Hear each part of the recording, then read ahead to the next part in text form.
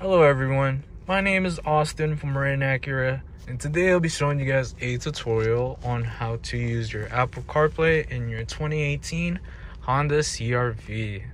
So, in order to access this feature, we must first get a Apple charger, and once we do that, what you're gonna do is you're gonna open up the center console.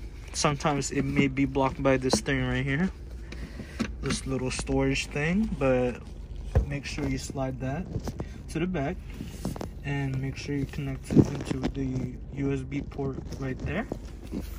And once we connect that, we're gonna connect this charger into your iPhone, which we're about to do right now. And once we do, the screen will up, and just like that, it will put you through Apple CarPlay. If you would like to go back to the Honda's infotainment system, all you have to do is click on the home right here, and it will lead you back to the infotainment system of Honda. If you would like to go back to Apple CarPlay, just click on the Apple CarPlay button right here, and you should be set pretty much.